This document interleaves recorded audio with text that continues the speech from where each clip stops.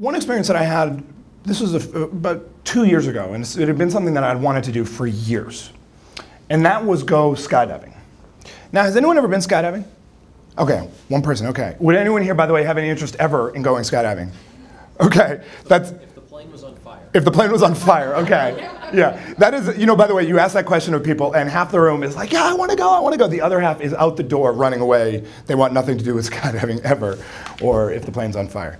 So I convinced my younger brother and my father, and we decided to go skydiving. So we went up to a little place. Did you go in Pepperell by any chance? Oh, okay. So we went to a little place in Pepperell, Massachusetts, which is, for those of you that don't know, it's on the northern tip, right on the Nashua border, I believe.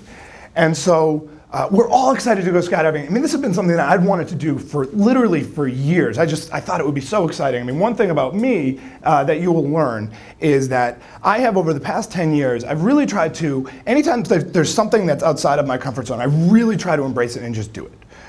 Because I do believe that when you rise to those occasions, when something makes you nervous, it really gets your heartbeat going, we all know what I'm talking about, and you do it, regardless of whether it's a professional or personal goal, I think it's a growth opportunity. And so I decided we go skydiving, and so I'm all excited, and I'm starting to get kind of cocky because I got to think about it for a few days. I'm thinking, this is going to be, we got this.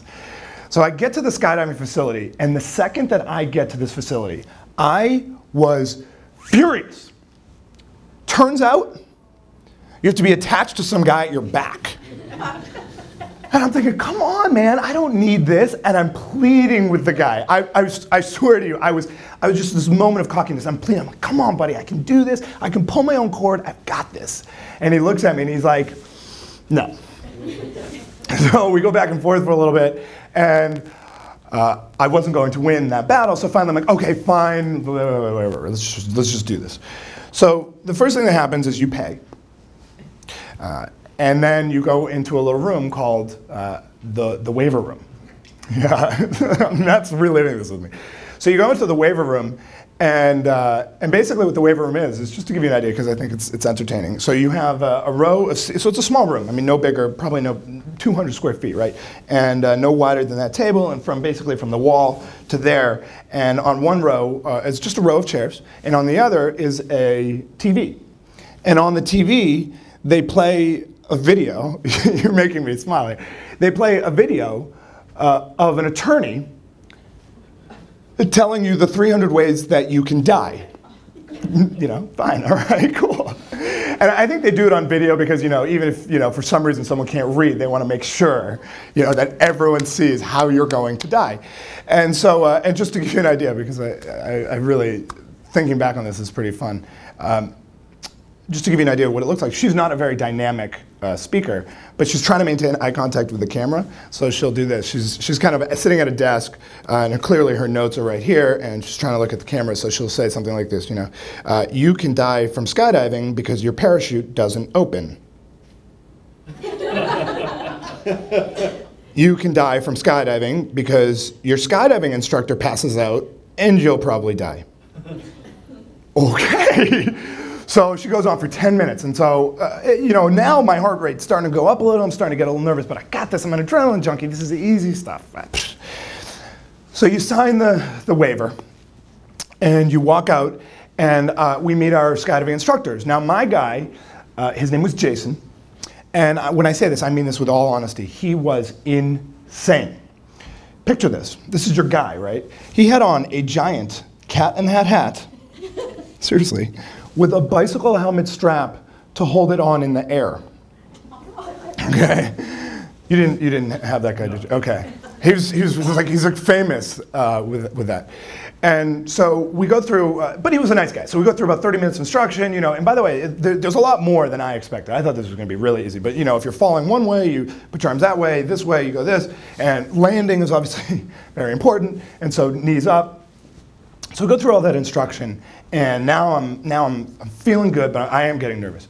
So next thing that happens is you do like before you actually get onto the plane, you do just a light strap up. So you're just attached to the person in the back, not fully, but you get on. And I just want to say, just as a personal thing, I have nothing against Jason, but you know, ladies always appreciate this point. I have nothing against him, I just don't know him.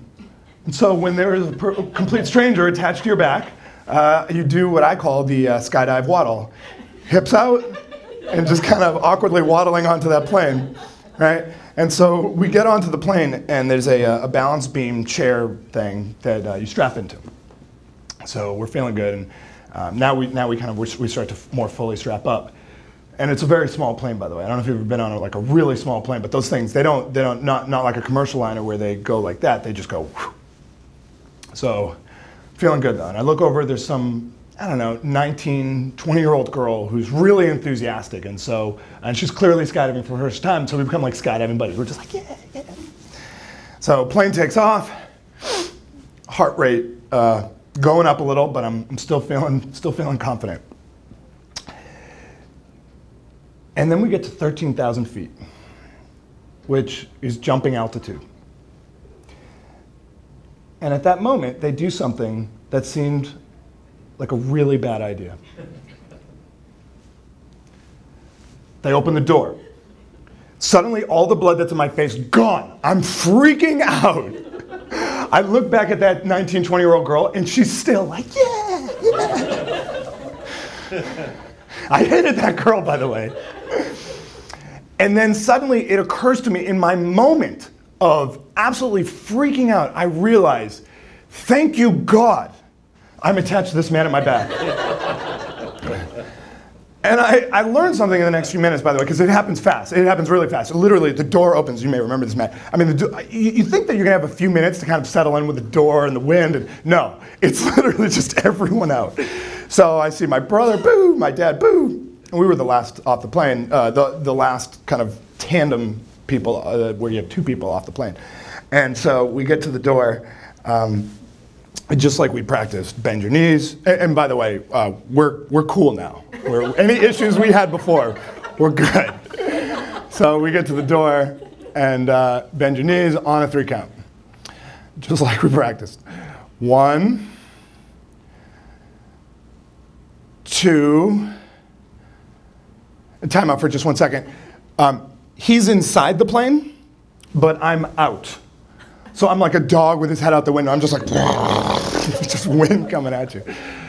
So everyone, just 1, 2,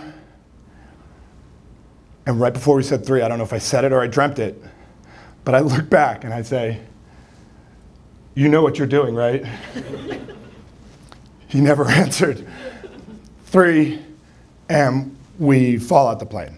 And by the way, it was one of the most incredible experiences. 43 seconds of pure free fall. And by the way, when you ask people, I don't know if you'd agree with this, Matt, but most people say that it feels like you're flying more than you're falling. You know, because you kind of hit that terminal velocity and you don't feel that acceleration, and you just feel like you're flying. Of course, by the way, on the other hand, the first 3 seconds that you fall out that plane, you're just tumbling and all this, you're convinced you're dead.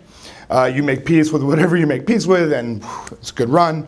But once you flatten out, an amazing, amazing experience. And you know, when we landed, it really occurred to me, what an amazing experience. You know, here was something that I was so afraid to do, and what I really, when I look back, if I hadn't had him attached to me, I'm not sure if I would have actually stepped outside that window, or out that door, or whatever you want to call it, the hole. But fortunately, I was attached to him at that moment. And so he was there, and he kind of pushed me into it. And so to me, when I look at programs like this, I think a lot of times, you know, I think of myself almost as like Jason. You know, here I am. Of course, we're in a really safe environment. And I'm here to kind of obviously give you information, but also to push you, to force you to take that first step.